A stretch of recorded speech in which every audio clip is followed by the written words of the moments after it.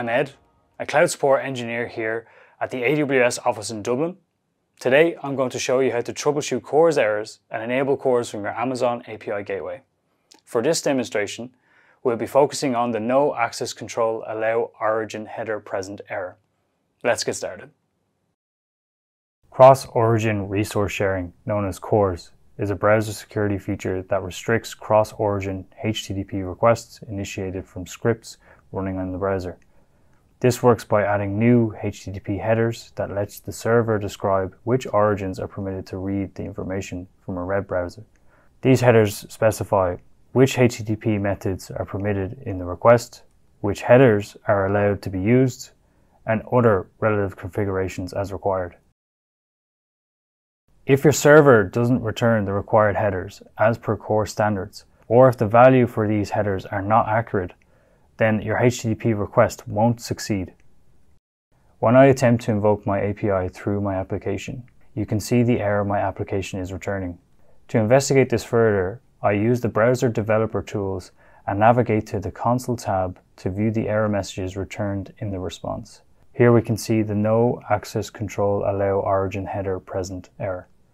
For detailed header information, check the Network tab in the Developer Tools.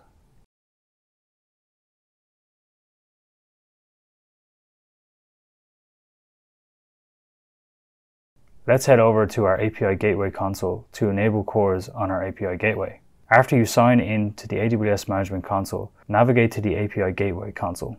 Select the API that experiences CORS issues.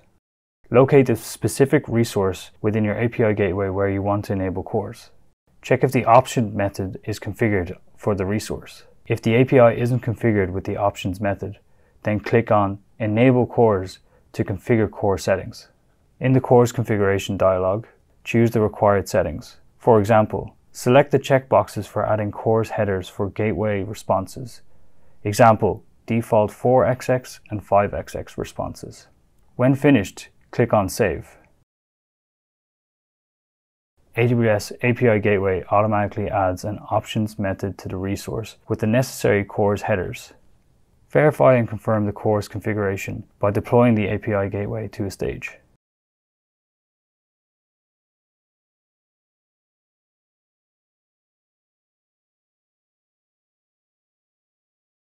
Finally, test the API from your browser to confirm whether the CORS errors are resolved. You can use the developer tools in your browser to inspect the network request to make sure that the correct headers are present. Please note that if you are using the proxy integration with your HTTP method, you must send the required CORS headers from the backend itself, apart from enabling the CORS settings. So now you know how to troubleshoot CORS errors and enable CORS from your API Gateway.